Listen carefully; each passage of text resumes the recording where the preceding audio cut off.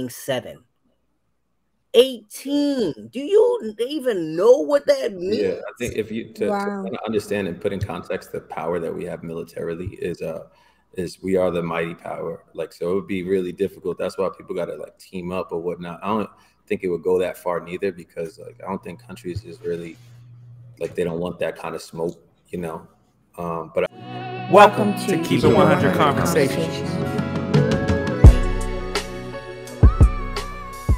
In the foreign market, I think it's Brazil, Russia, India, China, and South Africa are looking to ditch the U.S. dollar. I just sent you a IG about that. This is wild. Like, it's an appropriate time though. Like this. What you mean by that? I know Jordan did not just run out of Wi-Fi on us. Trying to get liberated. He paused on us. You ran out of Wi-Fi, man. You gotta do that again. Oh man, he gone, and he was about to go in because Jordan. He been reading on it. I don't really have much to say. I mean, I see that the U.S. dollar been going down for a while, so I'm not surprised at the end of the day, especially as far as where we're at in society, and what's happening. Especially with China and our beef with them that's happening right now. I'm just not surprised. I'm not surprised at all. Jordan would probably have a lot more to say about it. Rashawn, is this something that you're following and watching? No, I just recently seen something on Netflix though, when Gaddafi tried to get off the U.S. dollar and put it on like the gold standard African currency. They just killed him. So I think everyone been trying to get off this stranglehold of the American dollar, and good for them. I think ultimately we want to kind of have this control, and as long as we can for our own personal interest or whatever. But I think that it's just like a call for what's it called. So I think I'm a fan of it because I know that America is a bully. They bully. I mean, we live a good life, but ultimately, I think that it's like word, you know. So I feel like that. So you're team China right now with? No, I'm just team like, yo, if that's how y'all gotta get it, then that's how y'all get it. Like, you know what I'm saying? I ain't mad at them because this shit that we did that niggas ain't even telling you why they doing this shit. They just making it seem like they so bad, but there's some shit going on, you know. Oh yeah, for sure. It's always the truth. But I just feel like that. Like I think that mentioning it, that they're trying to form their own currency. That, you know, like I think for me, so you got China in this, and like China, I think Japan technically owns most of the debt in the U.S., but it's by a small margin. But like China's right behind it, and then you got Russia and Putin, who's going to war right now with the Ukraine, and then like the president of Brazil doesn't really like the U.S., and I think they're about to get Mexico, and Mexico has beef with the U.S. because we won't let their citizens in right now, and if we keep talking trash about them, I think this can get very ugly at some point. And I think this is a power move to position either China or Russia to becoming a world power over the U.S. I think China. I think China got more of a capability to be number one to the U.S. than Russia. I mean, Russia right behind them, but China, they got some stuff. Well, yeah. So I look at this like a Power Ranger Megazord, right? Oh my gosh. Like China is the body. China has the people. They have the technology, the resources, the bootleg capital of the world. And then you have Putin in Russia, who's like the head of it. Like he is the brains. So I'm pretty sure them two are behind trying to figure out how do we weaponize this so it can benefit us or benefit them and hurt the U.S.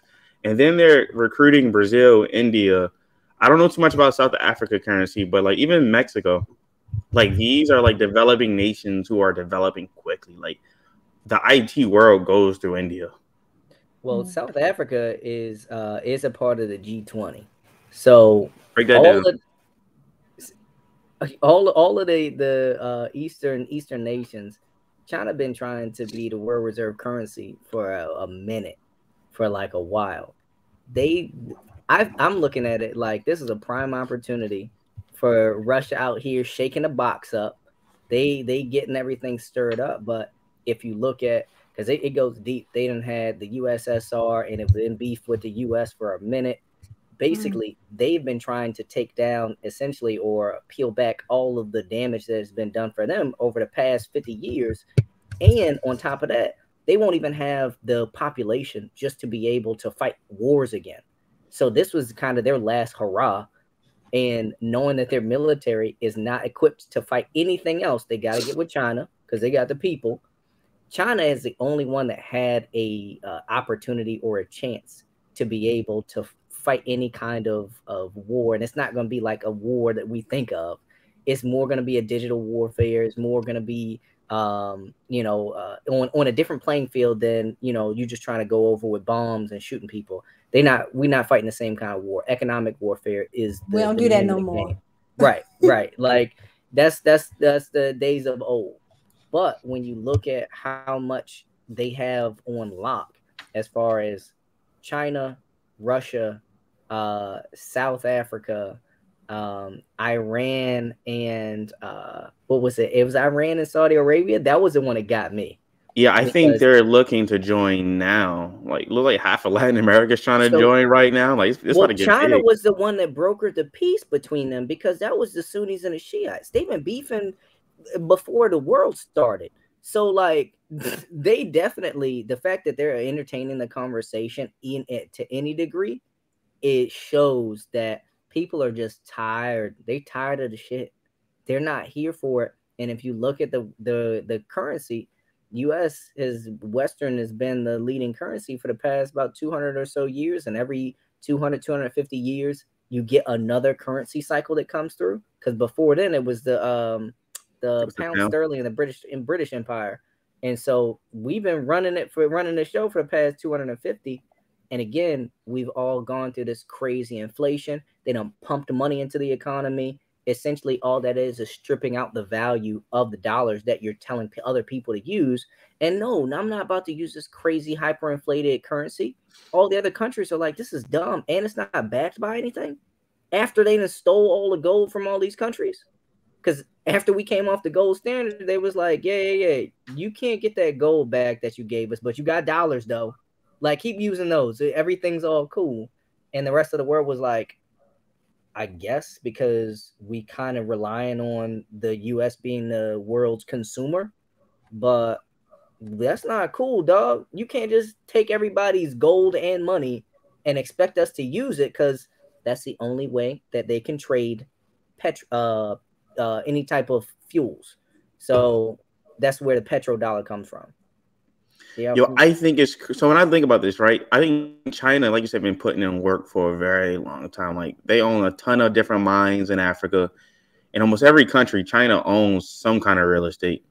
I think in Jamaica, they own the highways, and it's like that across like several Caribbean islands in Latin America. Like, China has been building relationships with these people for a very long time. They're not just colonizing, like, they're giving them something of value.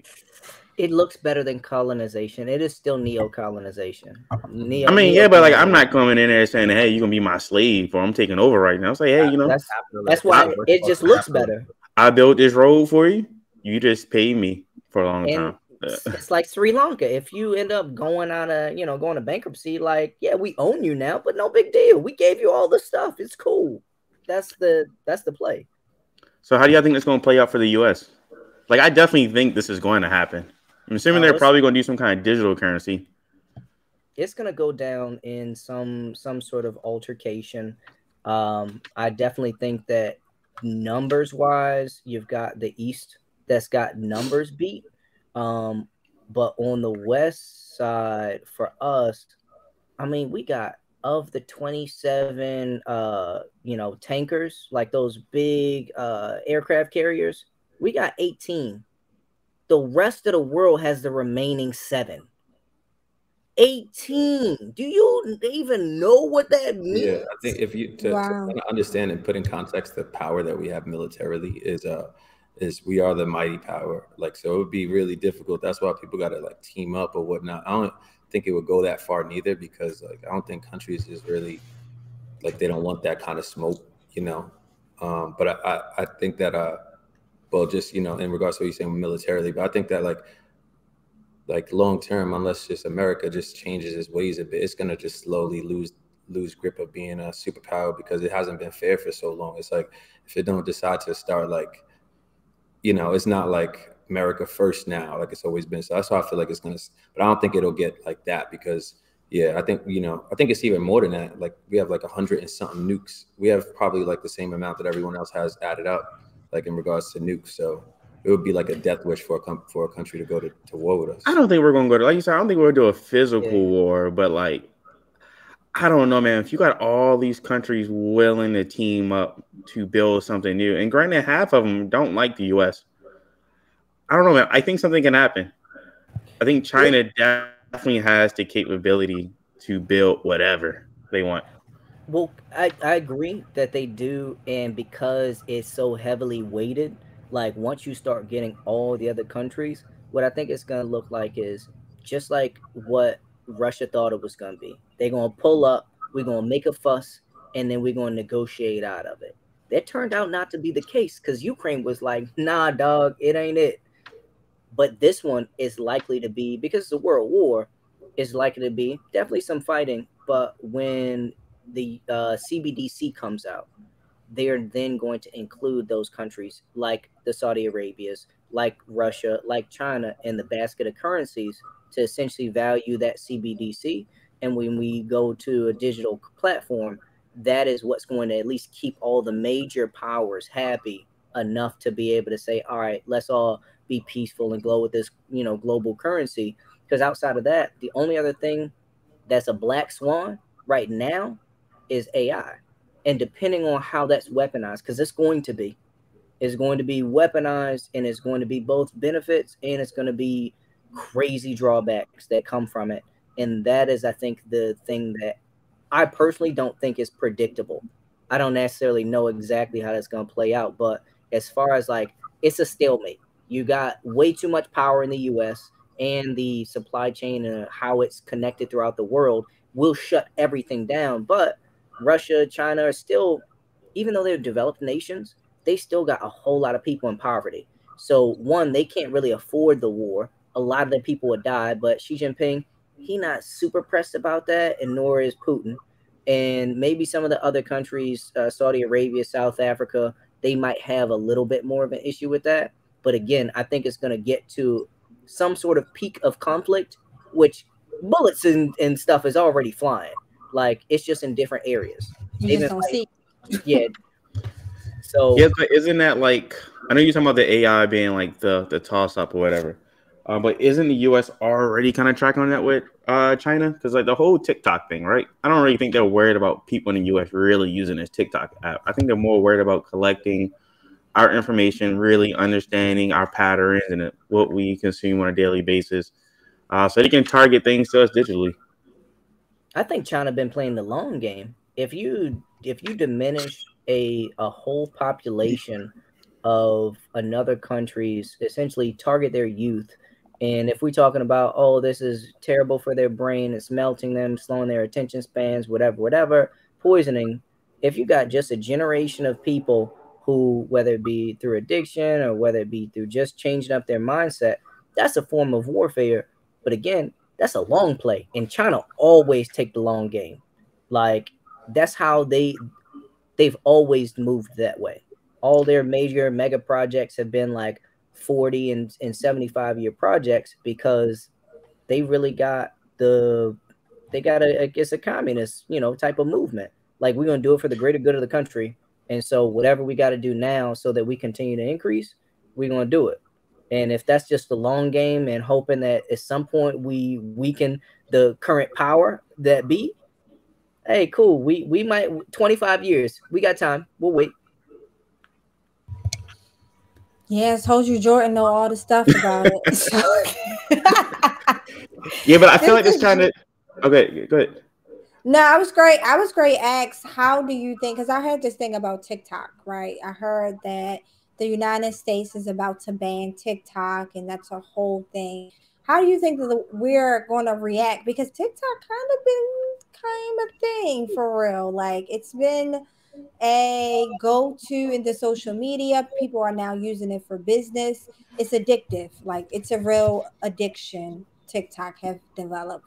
So now that it's going to be banned, maybe in a couple months or weeks, we don't know. How do you think everyone is going to react? I think I got what's it called? Fucking the industry, like the other social media, like conglomerates, they'll pick it up. So YouTube Shorts, Twitter, like someone will pick it up. But I think the bigger thing at play was that fucking clip of the United States congressman asking the TikTok dude questions about TikTok. Did you see that? Yeah, he said it's not my responsibility. It's up to the parents to monitor what their children's watching. The fucking question, how basic it was. Yeah, I'm saying that was one of the questions. One of the questions I saw was the States congressman was like interrogating the CEO of TikTok and was like, well, so one of his first questions was like, can your software or can TikTok gain access to our private info, can gain access to our Wi-Fi in our home if it's on? It was like the most basic ass older person. You know how when your parents ask you some dumbass shit about the phone or just some basic shit, like it was that kind of question. It was so basic that it just shows that, you know, the people that are running the government and that are even, they're so out of the loop. And just think about it. Like, you know, it's like after our generation, the older you get, the more like, all right, they're just using Facebook or something. But the older you are, the less really like, you know, the less you know about social media, the less hip you are. And like the older you get, the more, you know, solid your mind becomes. So it's just so many people that don't even fucking know most of the world, that 40 and above in a way, that are kind of like, you know, since this in their own bubble. It was like, yo, why are we even giving or letting them be the ones to dictate what needs to go on in a way? They're so like in the past. So I think that's what that shit showed to me. Like, I'd much rather have the Elons of the world, or like these, you know, kind of like relevant in the know CEOs have more of the say about like what's going on, because you can't, like, they don't know, you know, our grandmas don't know. And they're not on TikTok. Yeah, so like, but I think this ties back into the first question, right, that we went over, right? Are we better than what our parents thought we would be, or are we doing what our parents projected us to be? And like you were saying, Jordan, if China's playing the long game, let's say they're trying to dumb down this generation by using social media and TikTok, and that's, you know, we all want to be social media stars and content creators, and we pushing that on our kids potentially. So instead of our kids being engineers and thinking of what's next, now they're trying to be content creators and superstars. So then China, or any country really, has an opportunity, if they're playing a long game, to then come in and really overpower if we're not thinking the same way the Chinese are. I definitely think for sure, like, policymakers and regulators have continually been getting out of touch. But that's two part because they're old, and as we as a society like go forward, technology is developing at such an exponential rate. I can't even keep up with this shit, like, let alone these, bro. This is a fact. Exactly. Yeah, bro, I can't even work my camera right now. You expect somebody over the age of 50 to really know what's going on? So that's the first part. It's another fucking circus show in the what's it called? Just like the other shit we was talking about. It's all a circus show. Like, it's like all funny. Like, if you really use your common sense. Like, it's like the reason that we all reflect it's like really good TV. Like, yeah, this is but that's our culture though. That's the culture of the US. Like, no one thinks of the US as really being serious and about their business. Even with the presidents, like, people joke on Biden. Like, no one really takes Biden serious to be the the US president, excuse me. So I'm pretty sure other countries are thinking the same thing and seeing that. Like, hey, like, let me shine right now. Let me get in the spotlight and take over. Because I don't think they're doing it right anymore. Yeah, it's probably some bit of propaganda too, because you've got your country's propaganda, and then what you hear, like all the stuff I know about Kevin Trudeau has all been like, my nigga, you know about Kevin was on live today, homie. Yeah. I was gonna say I don't even know who that is. I'm about to Google him real quick. This is Canadian Prime Minister. Brother, what's his name? Kevin Trudeau. Canadian essayist.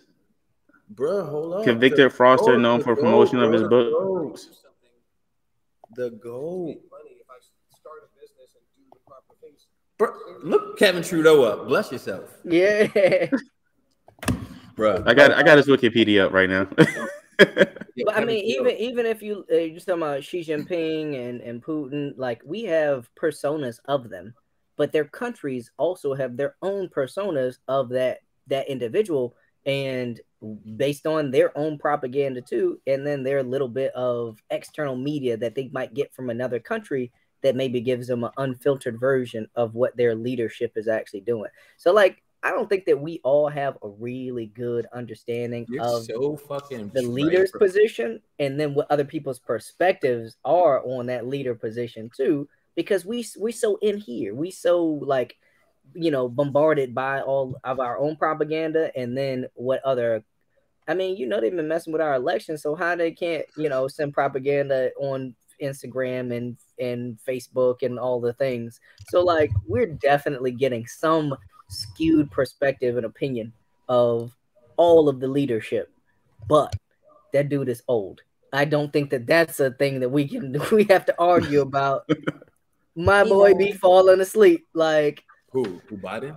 Yeah. So, bro, wasn't he supposed to be at like the Nashville shooting event, and they put him on camera talking about ice cream before he went up? Not that we elected an 80-year-old man to run our country, bro. Like this whole shit. I was thinking the same thing. Like, bro, it was either young. Like this, you should laugh. Like, and in regards to something else you said, like how everyone sees this as a joke, and it's very true. Like, yo, one of the benefits of being, you know, I'm real well traveled. Like I've been to a few other countries, one in particular being China. And like, yo, when you really go to these other countries, you know, you really realize how much each country is in their own bubble because of, you know, fucking language barriers anyway. So like the shit they tell us here is like just our bubble. Like I live in a little small Portuguese, Brazilian community. They listen to like their hip hop, and so they're not even into our world. So it's like it really gonna be bumping too. Yo, but it's like, you know, people are, it really is country, and they just be having a what's it called? You know, it really is like what you said, Jordan, like, you know, it's just the US drama.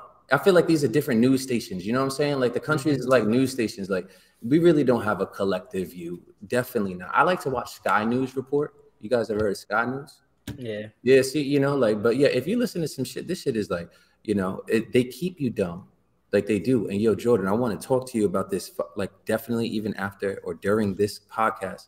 It's truly made clear that I want to speak to you after in regards to fucking getting on and speaking about clean energy in the way that we do in this same fashion, but also keeping it real and articulate and not speaking about things that continuously like, you know, put us in that, what's it called? Because like, that's how we have to, the way that we get out of that persona is to like not buy into it no more.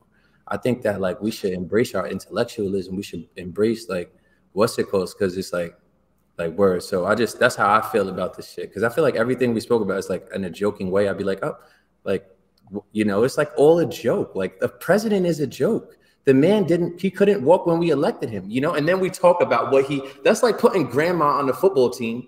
And then the last one getting jokes because she can't get a touchdown. Yeah. And then we talk about it though, like as if like this shit is just, it really is, you know, it's just nuts. And yeah, you know. So should we put Trump back in office? Yeah. I mean, he got locked up. He getting locked up. Yeah, I was ready to say, I mean, free my man Trump. Like, my taxes are looking good, and I see that. I think Trump was great, you know, but there's so like he's the best. Patrick Bet-David would be great, but you can't even say that because there's so much powers behind it. Trump was great because he was trying to get. Trump's a good businessman. We don't. Yeah, you could try to be the president. Once you go in there, you have those conversations. You have that conversation like, nigga, you could do this much, bruh. Which is like this, bruh. Like of all, you're not really, you know. So then Trump was like, what I think what the most gangster thing about. He's so many gangster things, but just top gangster thing is he didn't take any campaign money. Like, bruh funded his whole own shit. So like, if you really, you know, like the only president in the world to not be like broad. Then he gave away his checks. Because that's not shit, bro. For a real businessman, $400,000 a year, that's like a measly, that's like a, you know, average entrepreneur salary. Like, I mean, not really. Average entrepreneur is not, it's $75,000, but like a successful entrepreneur, you know, with some investments should be making 4 or 5 a year. So the president don't get paid that much. So like Trump wasn't in it for that. Like it was much deeper, but because that's why from the beginning, he was so criticized. Like all the powers that be needed to paint this narrative around him as if he was a bad guy, when motherfucker was like, it wasn't. It just gets so deep. So that's what I think that he's our best bet personally. Would I say that there was a better? Yes. Would I say that of who's been in office? I mean, yeah, the money part and not having those ties, especially like not needing to be reelected or to rerun, is a really big thing. That's why I would say that, like, Obama's, last years were probably some of the better policy side of things that he's done. But like any elected official that has any ties to incentive, which is money, we can't operate the country. You should change the sentence. You said every elected official that has ties to money. Like it's not any because all of them have. Exactly. Look at lobbyists, bro. They get paid to convince people to pass laws in their favor. I don't understand how we have not been more of a conversation about how illegal that is. But like, bro, what? I can just, as long as you got enough money, you can in essence buy a law. I want to purchase this law. Oh, you can't do that. The people have to go and say, well, now you owe me all the favors that get done and backroom deals. And this is how politics works, is a favor for a favor. So now if favors have been bought and purchased, that means that you are in essence buying laws. I don't understand how that slipped under the radar because that was not a thing that was never around. The age of Aquarius didn't happen, and all that was just previous energies, the way the world was, what disgusts us, and what is our job to fix. It's just the way shit was. Like, it actually is just on the highest level. It's just like that's the way things was. But we coming into a different enlightened era. That's why everything's so bothersome to us, and we the first ones in it. But you can't really like say like, motherfuckers have no cameras in the past, bro. Like couldn't even do this type of shit. So niggas was doing whatever. They didn't even have a conscious, like what to call like that. Niggas wasn't innate conscious like that. Less accountability. Yeah, it wasn't spirit. Zero accountability. Is there really less accountability? Because I feel like these cameras, like, unless you're at a certain bracket, like these cameras still don't mean anything, man. Like if you're a politician, that's crazy, bro, you can't. Like if you're a politician, you can do it. I won't say you can do whatever you want, but like all of them bend the rules in some capacity. Do you know who Ed Abagnale is? Nah, what's his name? That's Catch Me If You Can Bull. Oh, you mean that's Leonardo?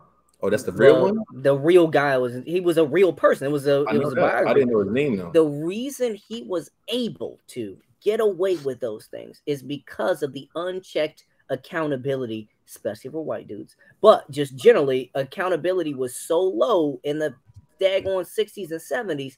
You're talking about cameras, like it was less security, all that stuff didn't exist. So the only way that you could get away with this stuff is if you have savvy technology. So do you know how to You can't even know back then. And so do you think that's happening now though? Like, do you think we're getting politicians now with all this technology around? Obviously things are changing, but I want to just share something with you guys. And this really is a fucking, what's it called? Like this shit brought feelings down into my stomach as the documentary concluded. But it's the documentary on Netflix about the Ponzi scheme. And the dude that what's his name? Ponzi, not the Ponzi scheme, sorry, Madoff. Madoff shit. Mm-hmm. Yo, you seen that shit?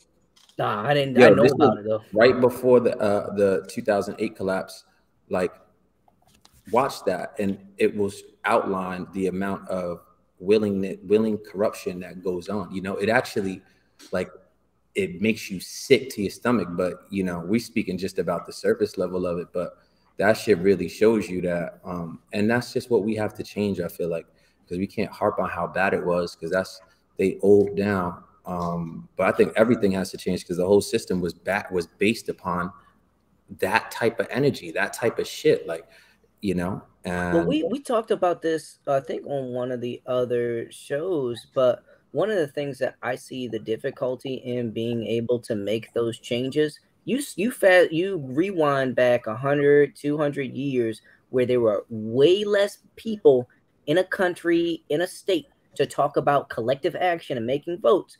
Now it's like trying to herd cats, especially with the fact that everybody's got this you know, it's a cancel culture and such, like the stratification of society. You can't get anybody to agree on such nuanced details of a specific law, because that's the only way you can go and appeal something. And to make like actual change, it's everybody's got to say, this is the one thing we're going to focus on. Everybody vote on this, all say aye, and that's, you got to go line by line. And somebody's going to be like, well, I want mine to go next, and it's 1,002 on the list. So that now we're talking about the system is very difficult to start to try to peel apart or break or to mend.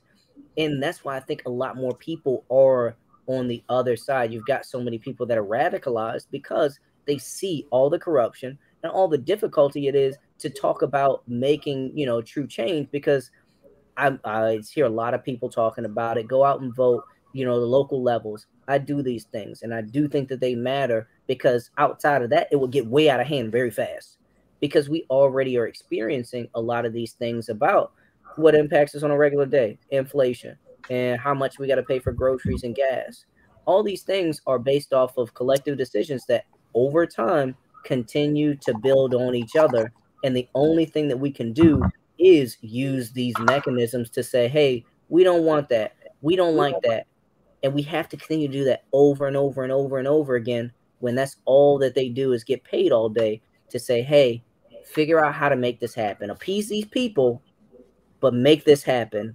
That's your job. If you want to get paid and want to get reelected, that's what you got to do, baby. Yo, what's going to happen is the whole system has to break completely, 150%.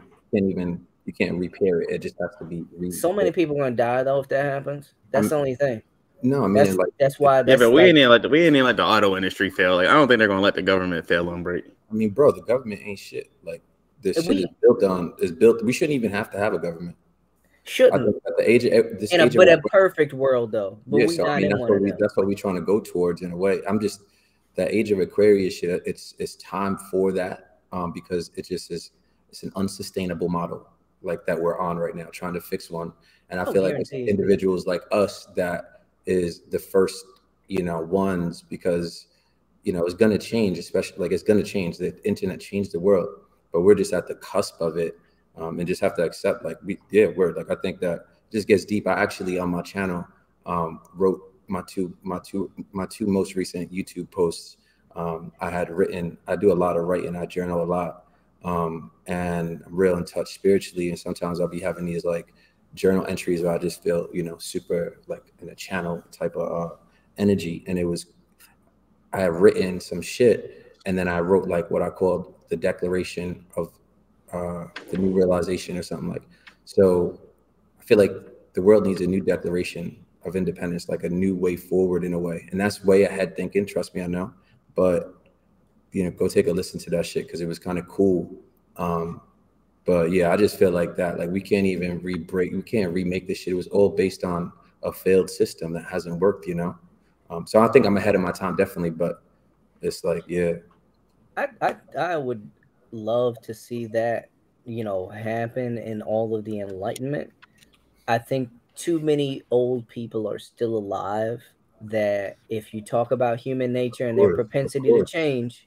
But they're losing power slightly, and we're gaining it. So I'm talking 20 years from now, when those ones that have it are dead, like they're not gonna be there to hold it back. They're still holding on power, but it's slowly changing. Like, even us coming into ourselves and kind of being the new leaders of the business world at this point, we're not like young in the game anymore. So over the next decade, we're going to be the ones kind of jumping into those positions that are taking over, you know, and hopefully it's not poisoned by the pre-existing system, because that's one of the things that I think has been such a powerful force is the corruptibility of humans. I think the internet changed that. The internet put a lot lesser dampen on that. Like, you know, I feel like with the internet, it's so much harder to do. Like, it was so much easier before to do a lot of corrupt shit, especially with the age of Aquarius shit too. People was feeling more drawn to their spiritual nature because it's just the energies in the world. So, I'm with Jordan on this one, man. Humankind is a corrupt being. Like, I feel like no matter what age we in, or no matter what we do, like, if there's something that I want and I know I have the potential to take advantage and get that, like, dude, I'm gonna do it. Like, humankind is going to do it. Like, I feel like that's human nature. Like, no matter who we put in office, unless we have clear checks and balances and a way to really hold people accountable, then like I think we'll always be in this cycle. Like we may have better laws at the state and local level, and maybe at the federal level, depending on what it is that we're going after. But like I don't think we'll ever really get rid of true corruption, especially when we talk about the government. Like there's so much stuff that we do against other countries and they do against us that we just don't really know about that's considered corrupt. But for the government, it's really considered part of the job to keep the country safe or to further whatever agenda that we